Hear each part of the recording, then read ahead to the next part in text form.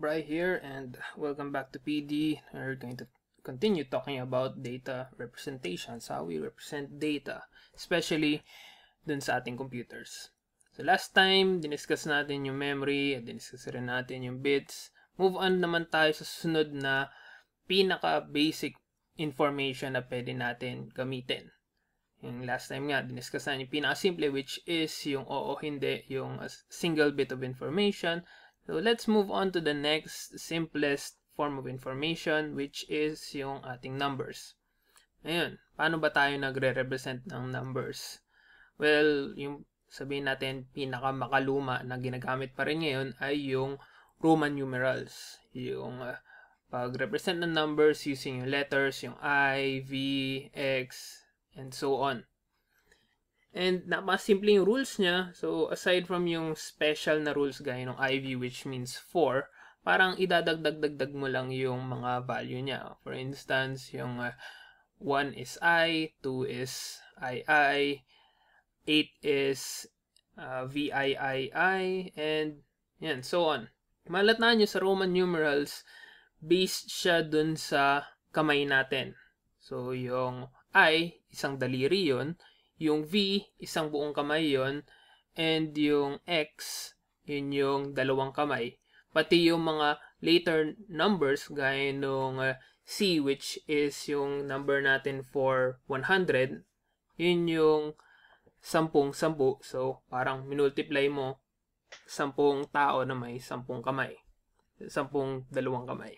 So, ang problema lang sa Roman numerals, well, makaluma siya, and parang napakakonti lang ng numbers sa pwede natin i-represent doon. Kaya, more modern ang gamit natin is yung Indo-Arabic numeral system. Yung Indo-Arabic numeral system, base rin to sa kamay natin. Ang difference is, ang numbers natin, we have one symbol per number. So, bawat bilang from 1 to 9, meron siyang simbolo. Yun nga yung mga numbers natin na 1 to 9. Pagdating natin sa 10, umabot na tayo sa 10. Nagbibilang tayo sa 10. Kung 9 plus 1, ano nangyayari? Wala tayong simbolo para sa 10. Hindi kagaya sa Roman numerals, may simbolo para sa 10, which is X. Sa Indo-Arabic numeral system, ang gamit natin is positional. Ano ba itong positional na to? Pagdating natin sa 10, inuusog natin yung 1 pakaliwa ng isang beses. Minove na yung position niya pakaliwa ng isang beses, at yung position niya, yan yung nagdi-determine na sa position na to, yung isang kaliwa, ibig sabihin nun, 10 yung position nun. Ang value ng position na yun ay 10, kaya kung ano man yung nasa position na yun, imumultiply natin by 10. So dito, 1 multiply by 10. Ang value niya ngayon is 10. Ang problema rito, meron tayong parang blank space.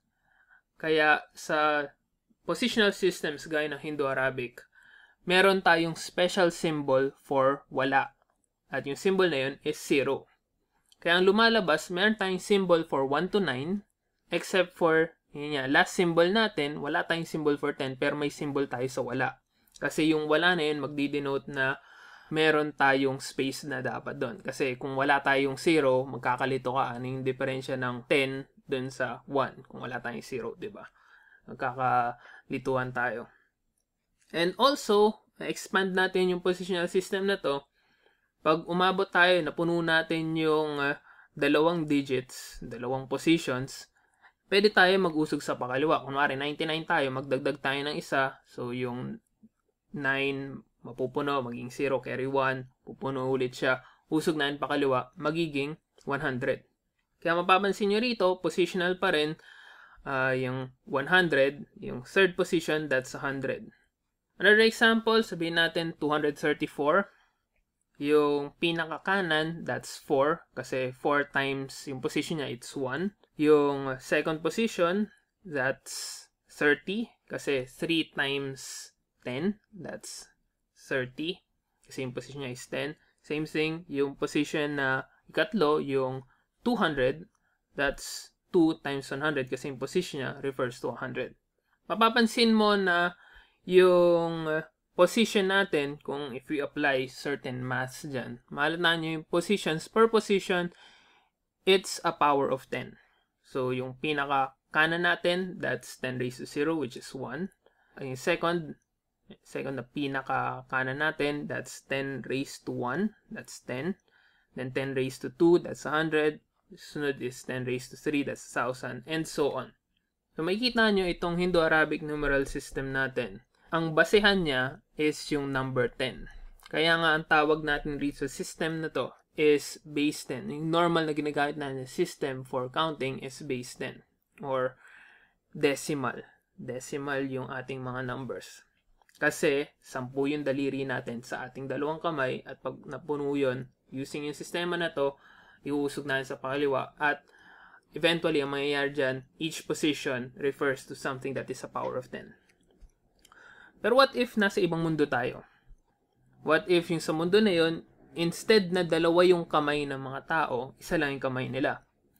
Following yung system ng Indo-Arabic, so instead na 1 to 9 yung symbols nila, ang symbol nila is 1 to 4 lang. Pagdating nila sa 5, uusog sila pakaliwa, magiging 1-0. Pero note, sa mundo na yun, yung 1-0 doesn't mean 10. Sa mundo na yan, ang 1-0 in their world refers to 5 in our world. Kasi nga, finalo lang na yung system natin. Na kung napuno na yung kamay mo, isa lang kamay nila, uusugin mo yung bilang mo pakaliwa. And following it, parang pag umabot na tayo sa napuno na yung 2 positions, that would be 4-4. Hindi natin tinatawag na 10, hindi natin tinatawag na 44 to. Tawag natin 4-4 para hindi tayo malito dun sa decimal system natin sa mundo natin. Pag umabot tayo sa 4-4, nag-add tayo ng isa, magiging 1-0-0. And yung 4-4 sa mundo natin, that's 24. Ang 1-0-0 sa mundo nila, that's 25 sa mundo natin. And you would see here na same thing. It's positional, pero ang difference niya is ang base na ginagamit niya is 5. So, first na digit natin, yung pinakakanan, that's 5 raised to 0. So, 1. Same thing dun sa ating decimal. Second position, instead na 10 raised to 1, that's 5 raised to 1. That's 5. So, yun nga, 4-4. 4 na 5 plus 4 na isa. Multiply mo yun, makukuha mo is 24, which is kung ano yung sinabi natin kanina. And yung ikatlo, that's 5 raised to 2. Instead na 10 raised to 2. So, 5 raised to 2, that's 25. Yung 1-0-0, that's 1-5-5. That's 1 times 5 times 5, that's 25. Which is, ito nga, yung nangyari. And you will realize na depende dun sa basehan ng mga tao sa kung anong mundo. Dun yung base niya, numeric base niya. In this case, sa itong mundo na to, ang numeric base niya is 5. So, it's not a decimal system, it uses a pental system. And dito na pinakita yung concept ng number bases. Even using Indo-Arabic numerals, makikita nyo yung concept ng bases na ang number system mo isn't just limited sa 10. Yung ating basehan natin. Na pagdating sa 10, usog ka pa kaliwa. Pwede rin yung number system mo can be of a different base. In this case, pinakita natin base 5. In our lesson in computers, gagamitin natin is base 2. And we'll discuss that later. Next lesson natin, i-discuss kung bakit base 2 ang gagamitin natin. However, for computer science students, IT students na punta rin sa site na to para matuto paano gumawa ng mga number conversion, pati yung arithmetic natin sa mga different number bases. Meron isa pang lesson, optional na lesson para dun sa mga bagay na yun. Gusto yung matuto paano mag-add, paano mag-multiply, paano subtract, divide using different bases, dito yun sa optional lesson na to. Same thing, gusto nyo mag-convert from decimal to pental, or gusto nyo mag-convert from decimal to base 2, or yung mga bases na tinuturo nila, yung base 8, which is octal, yung base 16, yung hexadecimal, dun yun sa optional lesson na yun. Reason bakit optional siya is an average developer doesn't really need to calculate that manually. May mga calculator na pwede mag-calculate on your own. Kaya niyang i-calculate para sa'yo yan. And when you're learning, it's not really that important. It's an optional lesson man na rin na pag-aralan nyo para ma-expand yung knowledge nyo. But in our case, we're here to learn about how data is represented in a computer. So, ang main course natin is, yun nga, paano natin i-combine yung concept ng number systems with the concept of bits and how we represent numbers in a digital device using the two concepts.